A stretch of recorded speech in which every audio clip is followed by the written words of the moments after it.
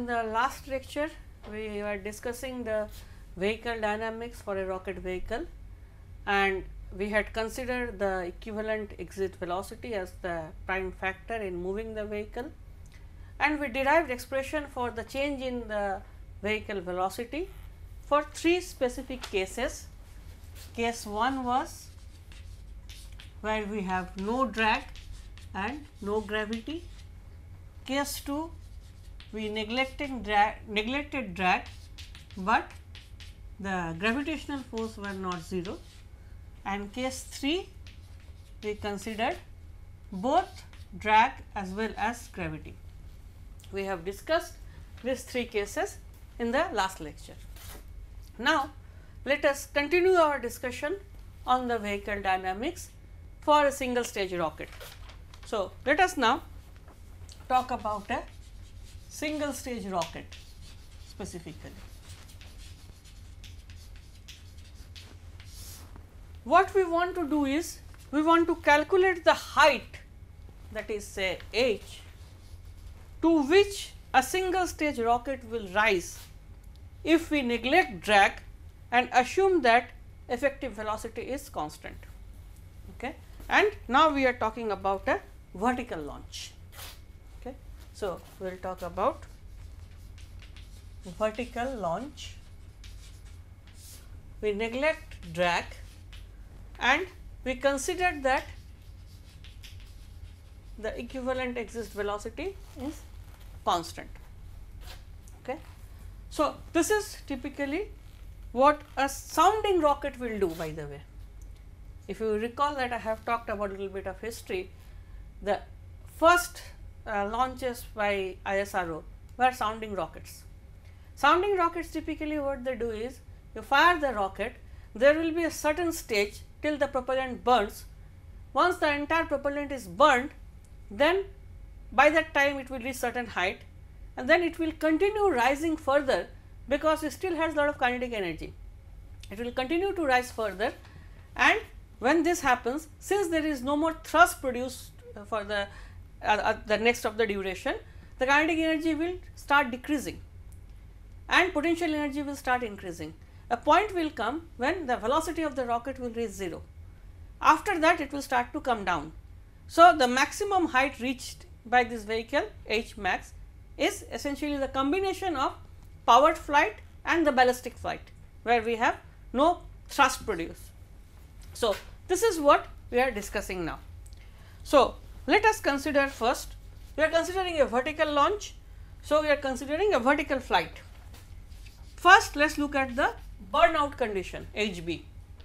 So, for the burnout, we have, let us say we are launching from at time t equal to 0 and it reaches its maximum height like this. So, this is our launch at time t equal to 0, at time t equal to Tb it reaches this height.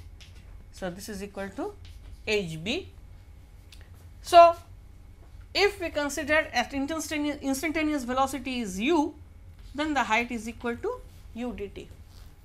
Remember, u is not constant, the vehicle velocity is not constant, vehicle is accelerating.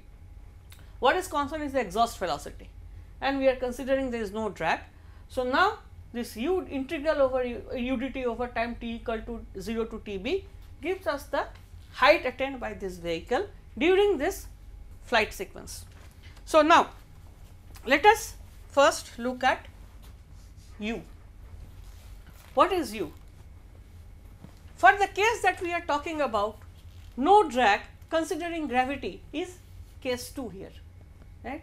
So, in case 2 we had got an expression for delta u is equal to minus u equivalent ln m by m naught minus g cos theta t, right. This is the expression that we have got for delta u is already integrated in time. So, now we consider at any time instant t the velocity is u. So, delta u is what is the velocity at time t minus velocity at 0, right.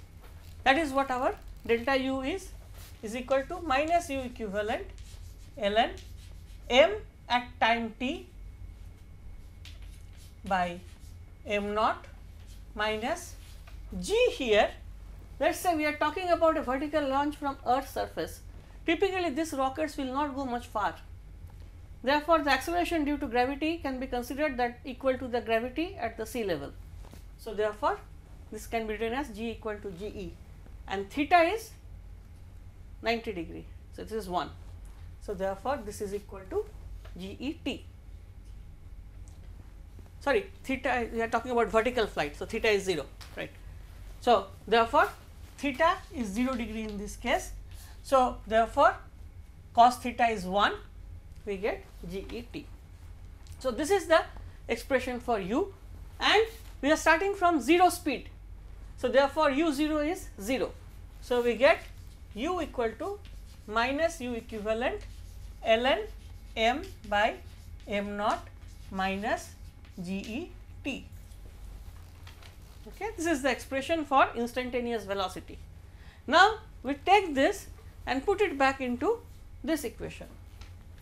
So, we can, but before we do that, let us consider one more thing. We have to get an expression for m also. In order to do that, let us assume that the mass flow rate is constant, which means that m dot is constant. So, the fuel supply is being burned at a constant rate, or the propellant is being burned at a constant rate.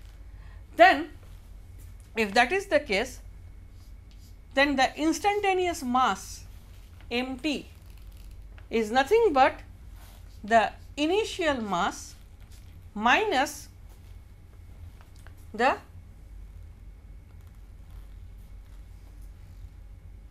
m dot times t, right, because that is the total time that it has reached.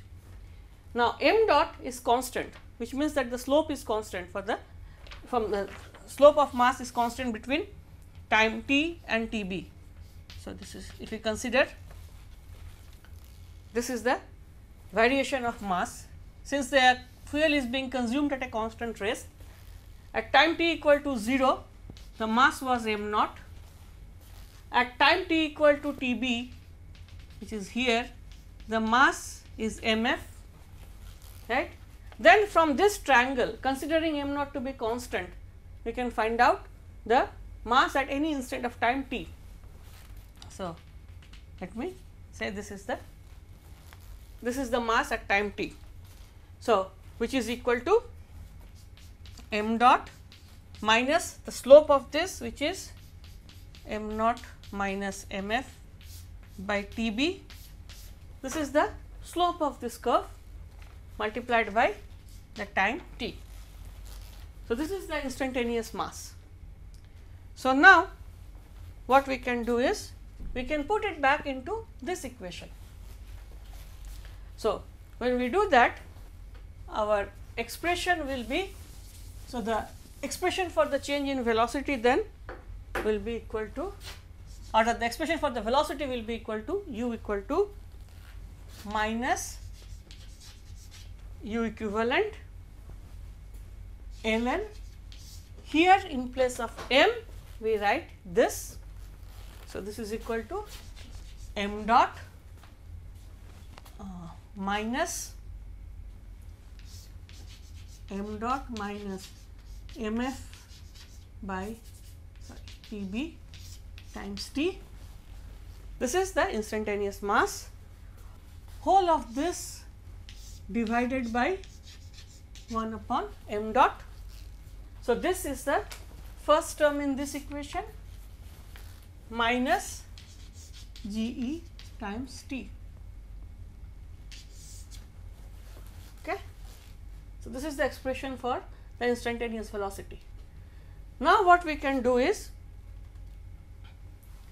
this, we can take m dot inside this bracket and we can write this as 1 minus, so m dot divided by m dot is 1, here also m dot divided by m dot is 1. minus mf by m dot.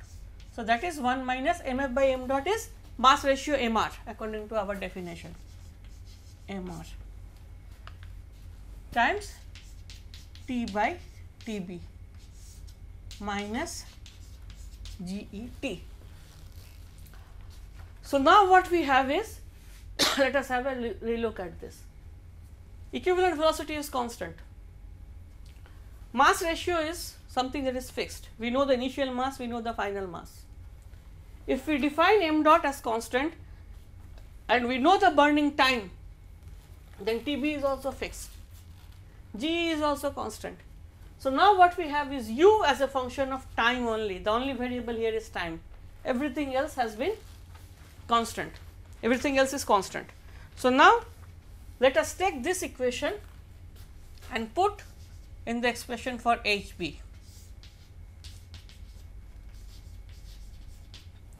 Okay. So, this is equal to nothing but integral 0 to Tb minus,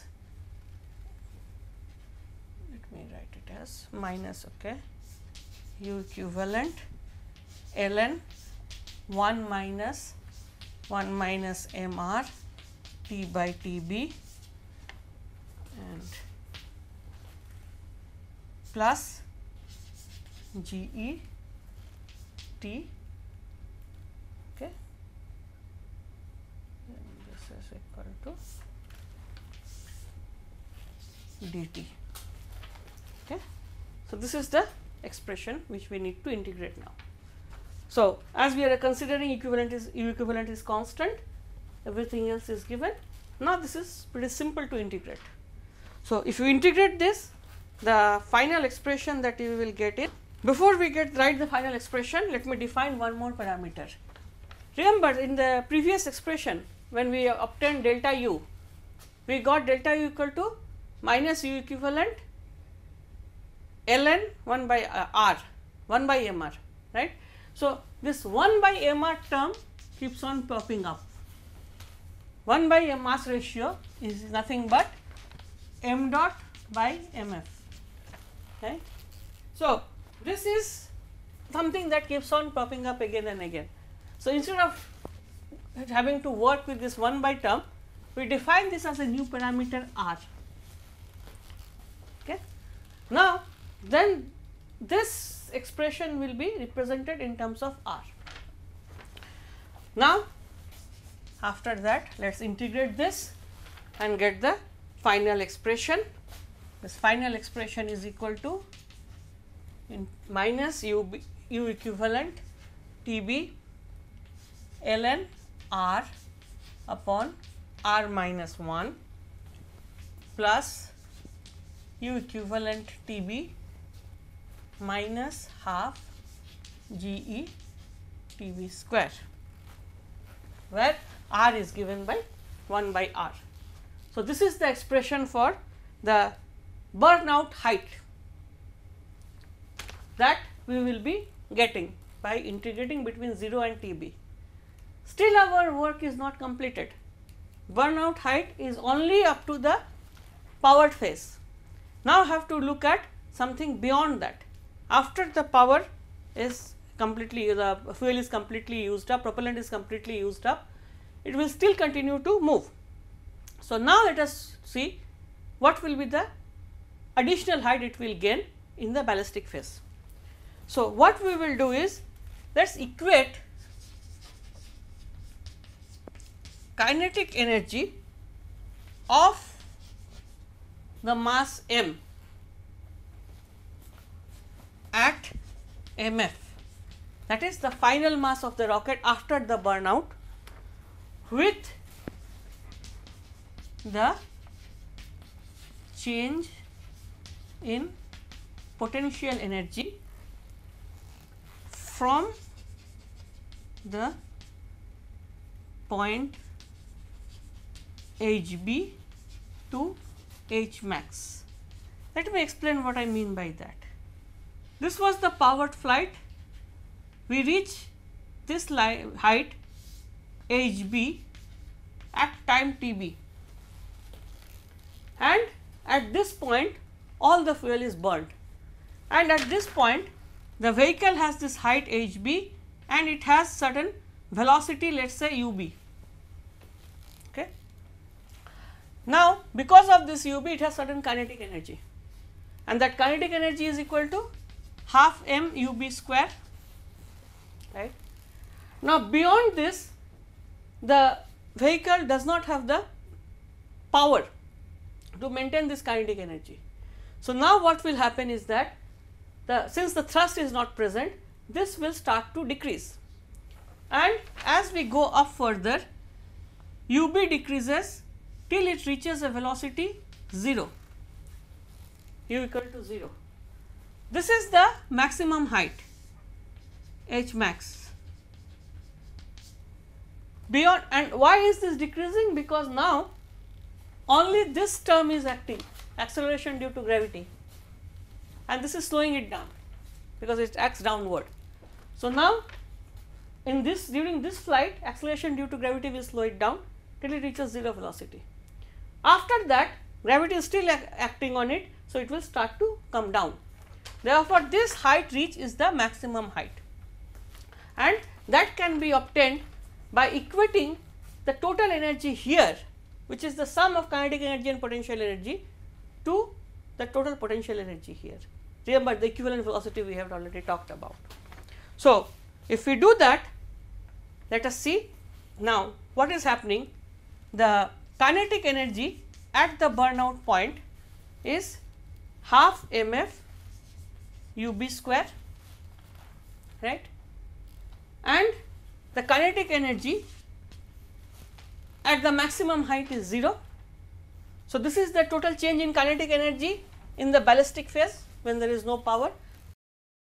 This is equal to the change in potential energy between this point and this point, and that will be equal. Now, the mass of this vehicle now is only mf. So, mf times g e h max minus h b, right, that is our change in kinetic energy, potential energy between these 2 points. So, if I simplify this expression, then I get the expression for maximum height. So, the h max term is equal to h b plus half u b square by g e, right. It is coming from this equation, simplifying this equation. Now, we just combined this with this, we get the total height h max is equal to u equivalent square ln r square by 2 g e, okay, where this is coming from the burnout velocity, so,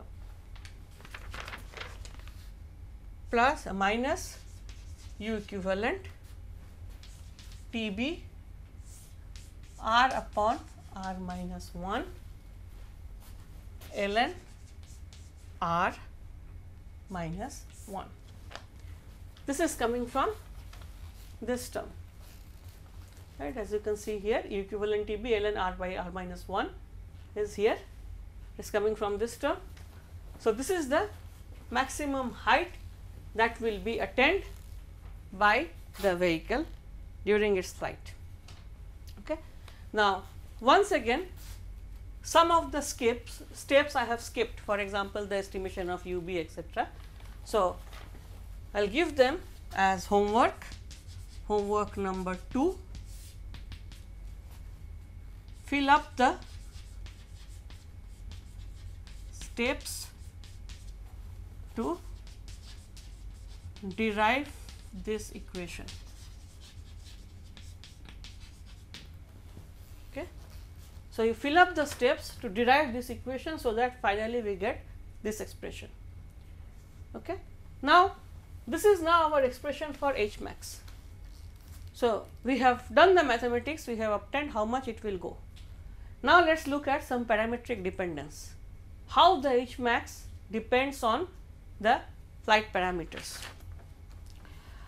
One thing that is important to notice here is that the height that we will be reaching depends on TB, the burnout time. So, burnout time is an important parameter. And second point I like to show here is that this term is positive, U equivalent is positive. So, as TB increases, H max will decrease, because the effect of this term is to reduce the height. So, from this expression what we can see is that as the burnout time increases, the height that will be attained by the vehicle decreases. This is something that is straightforward coming from this expression. Now, this is an important observation. Ideally, for any operation, we would like to maximize the height that can be attained. So, what this expression shows that in order to get a higher height, we have to have a smaller TB. In other words, if you want to increase H max, we have to decrease TB. This is quite evident from this equation. So, hence it is required and desired to reduce the burning time as much as possible in order to meet emission requirement. However, the reason is, by the way, why do we say that we will be getting advantage if we burn faster? Because what is happening is that the higher height will be attained if we have to lift less weight, because we are producing same amount of energy. If we are burning faster, the rate of reduction of mass is also more. Therefore, as the burning rate increases, there is a faster decrease in mass. So, the vehicle is becoming lighter in a faster way, lighter faster, and because of that it will attain a higher height. Okay. So, therefore, a short burning reduces the energy consumed in simply lifting the propellant, right. This is the reason why short burning time is preferred. However, there are some practical problems associated with very short burning time. If we consider very short burning time, then what are the problems? First, burning time is how much time you are having for the powered flight. You reduce the burning time, you are moving faster, attaining the burnout height faster, means we are accelerating more, right. So, shorter burning, very short burning time means very high accelerations. So, this is very high acceleration, and acceleration is not good for the structures, because acceleration impart load. So, there can be severe stresses on the structures and also the instruments. Essentially, you are increasing the G level, right. The perceived acceleration is the G level. So, if you are accelerating at a very high rate, you are putting a lot of load on the structure as well as on the instruments. First point. Second point is, we have discussed the drag, right, the variation of drag. In practical situation, when we are lifting from ground, we have seen that as the velocity increases, the drag will increase. Now, if we are moving in a very fast rate, there is a massive acceleration, velocity increase is faster. Therefore, the increase in drag is also faster. So, there is a higher atmospheric drag acting on the vehicle. So, very high acceleration will lead to, first of all, high structural stresses,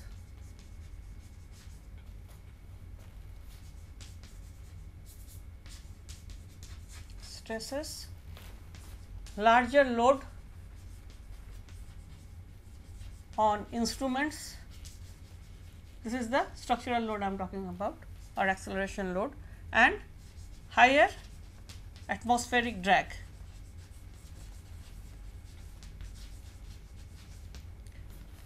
All this essentially puts a limit to the burning rate that we can achieve, because we do not want to have very high structural stresses, the structure may buckle and fail.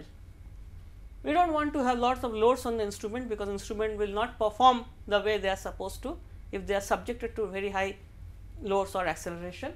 we do not want very high atmospheric drag, because that will slow down the vehicle, right. So, therefore, very high acceleration because of the short burning time is not something that we want to have in practical systems. This is first point. Second point, how do we achieve the short burning time? We are carrying certain amount of fuel or propellant with us. If you have to burn that at a shorter time, you have to make it flow at a faster rate. So, shorter burning time means faster propellant flow rate, right. So, therefore, a very short burning time can mean exceedingly high propellant flow rates. So,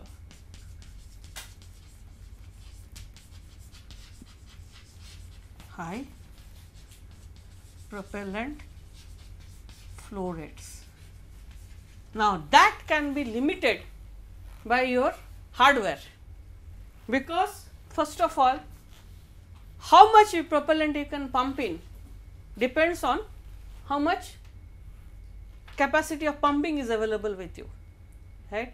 So, therefore, the size and capacity of the machinery needed to provide such high flow rates may be a limiting factor. Similarly, for solid propellant rockets, the burning rate depends on the chemistry or the chemical composition. So, that is for a given propellant fixed, you cannot change it, and for liquid, yes, you can change it, but the point is, as the liquid propellant, the problem is that as we go to liquid propellant higher flow rate, then the amount of propellant required will increase. So, the pump and other system have to work more, they require a bigger machinery to pump at a higher flow rate, which may limit the maximum flow rate that can be attained. So, because of this, even though this equation shows that if you have a shorter burning time, we can attain higher velocity or higher altitude by attaining higher velocity at the burnout at the end of burnout time, there is a limit of how fast can we burn. So, the typical limit, typical burnout times that is attained in practical systems are between 30 to 200 seconds. That is the maximum stage we will be burning, not more than that, because beyond less than this 30 second, if you have to burn, this will be something that cannot be handled and more than 200 second will not reach enough height, because the burning is so slow. Essentially what happens is that you do not have enough acceleration. Faster burning means higher acceleration, you are reaching the exit velocity at a shorter time. So, faster burning provides us the higher acceleration, which will take it further. Slower burning reduces the acceleration, therefore, it will not go very high in the cruise, in the ballistic phase. Okay. So, what we have seen here is that typical burning time is limited between 30 and 200 seconds.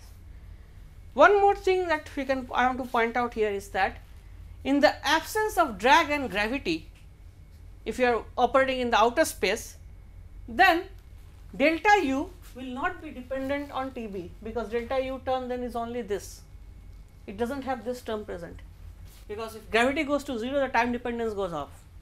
So, it is only U equivalent ln r, right. So, in the outer space, so this is the expression that we have obtained first for the burning velocity.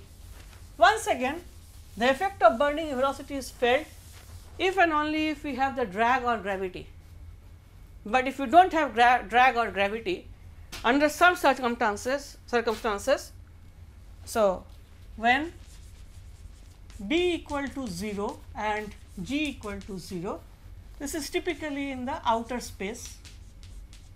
Actually, g is not 0, but very small. In outer space, you see that delta U is independent of TB. This is very important. Delta U is independent of TB, it is independent of the burning time, because of the fact that delta U under some such circumstances will be U equivalent ln r. Okay. And in that case, delta U is a function of only the mass flow rate or U equivalent. So, in the outer space delta U does not depend on the burning time. Now, if you have a vehicle moving at a very high speed in outer space, we need very small acceleration to just to maintain the speed or increase it a little bit. That is why electric propulsion systems are useful there, because we can just small amount of energy can be used and that will give the increase.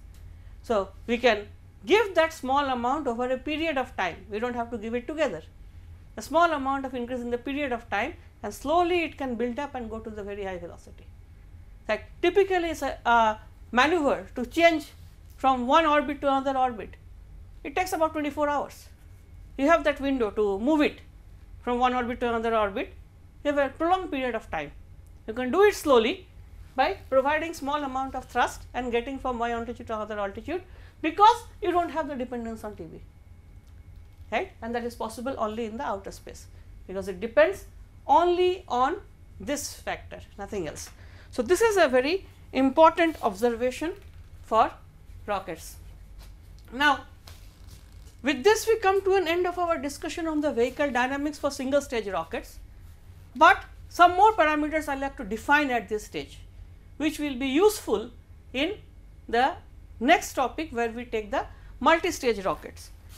And after that what we will do is we will look at the practical performance of single stage rockets, how practically the performance depends on various operating parameters. So, here we have defined the mass ratio, we have defined the inverse mass ratio. Let us define some other parameters as well. So, the total mass of rocket, let us say m dot, essentially is sum of various components. Okay. A rocket will consist of the payload. So, first of all, the payload is the most crucial and critical thing. All our effort is actually to deliver the payload to certain location. So, the most important mass is the payload mass. So, first of all, let us talk about the payload mass. Let us define it as ml, most important mass. Now, in order to put this payload, we have to provide certain acceleration, certain velocity, and that can be achieved with burning the propellant only. Therefore, the next important mass is the propellant mass. So, next is propellant mass. So, let us write it as MP. And now the payload and the propellant, all of them have to be put together, they have to move together. So, you need an external structure to carry all of them. Then the third important thing is the structural mass. And furthermore, this structure has to withstand all the external forces that is going through, right, all the loads that are acting, the structure has to withstand. So, that is also a very important factor. Now, we can have further subclasses of structural mass, but let us just focus on these three, because payload is something that we want to deliver, propellant something we use up. So, what we say is that everything else, let us say, is the structural mass. Okay. So, then every other mass we put it under this category of structural mass, which will include the everything other than payload and propellant. That is, it will include the casing, it will include the motor, it will include the pump, it will include the instruments, everything is part of the structural mass. So, therefore, the total initial mass now is the sum of all this. So, total initial mass is ml plus mp plus ms. So, total initial mass of the rocket is the sum of the payload mass, propellant mass and structural mass. And now, after the flight is over, not after the flight is over, after the propellant is burned out, the final mass is what remains. What remains after the propellant is burnt out is this is gone, only this and this.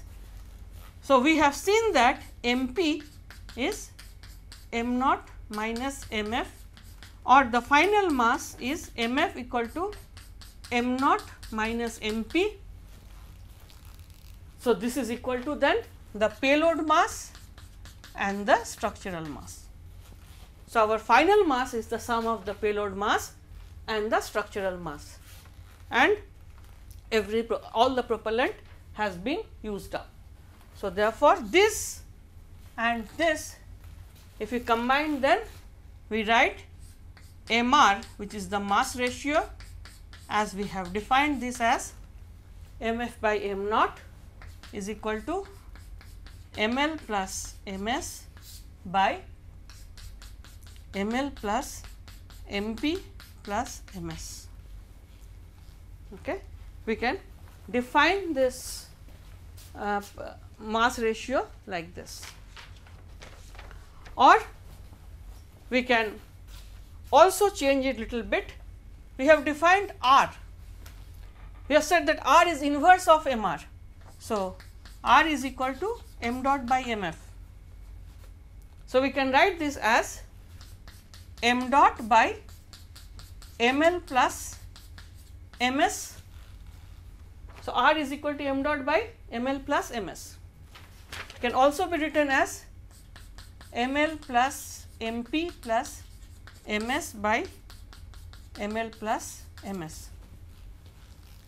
So, R can also be written as then 1 plus, R can be written as then 1 plus mp upon ml plus ms. Right, we can write R like this. Now, we define a new parameter which is called payload ratio.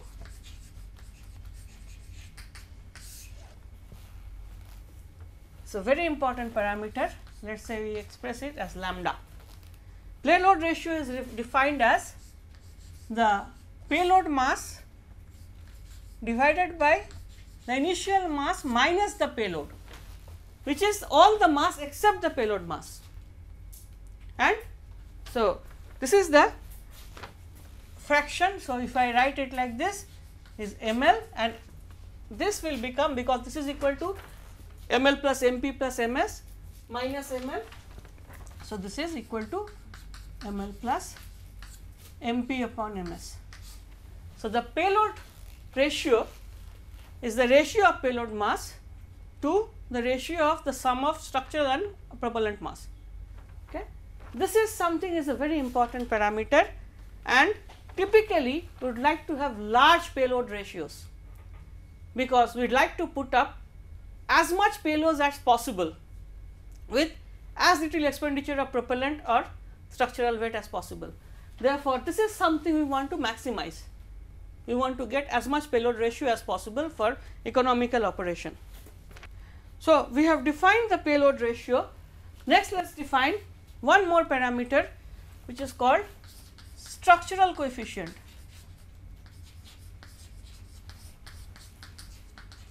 Payload ratio is a measure of how efficiently the payload is delivered.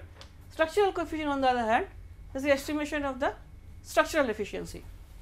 So, structural coefficient is represented by the term epsilon, which is defined as, again, the structural mass divided by everything else but the payload. Okay. So, it is given as ms upon mp minus ms. So, here both in these definitions the denominator is mp plus ms, that is the propellant mass and the structural mass. So, this now can be written as, if I look at the definition of the final mass mf, we have seen that mf is equal to ml plus ms. Therefore, ms can be written as mf minus ml, right. So, this can be written as mf minus ml divided by, and mp plus ms is equal to m naught minus ml, overall mass minus the payload mass. So, this can be written as overall mass minus the payload mass. So, the structural coefficient is defined like this. Structural coefficient is the measure of vehicle designer's skill in designing a very light tank and support structure. Okay. How efficiently you can make it, and also it depends on the choice of material for making the system. Typically, if you are using metals, it will be heavier. Nowadays, people use composites, which are much lightweight and can withstand higher load. With that, the structural coefficient has been reduced substantially. Structural coefficient is something you do not want to have very high value. You want to have small value of structural coefficient. Payload ratio you want to have very high value. Okay. So, these are the two parameters which are very important, as we will see as we go along. Now, if we combine these three expressions r, lambda and epsilon, we will see that r is equal to, what is r here? ml plus mp plus ms by ml plus ms. 1, if I do 1 plus lambda, if I add 1 to this, then the numerator becomes equal to ml plus mp plus ms divided by mp plus ms. Here if I add 1, it becomes ms plus mp plus ms, sorry, no, if I add this and this becomes ml plus ms divided by mp plus ms. So, let me first do 1 plus lambda.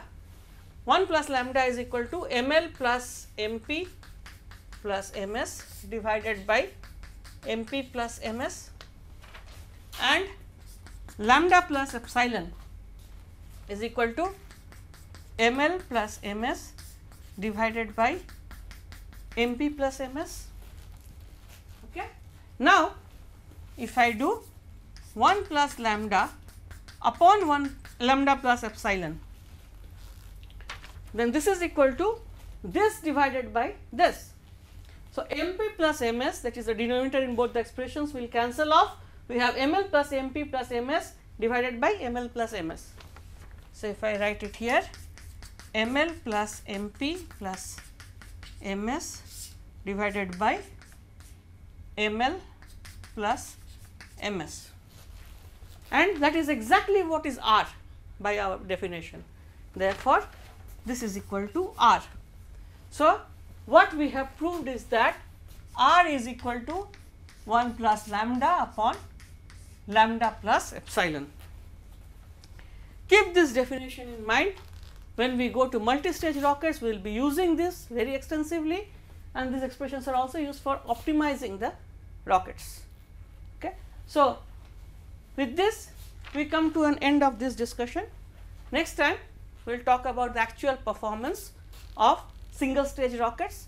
We will discuss some performance parameters, how they vary with certain operating conditions, and after that we go to multi-stage rockets. Thank you.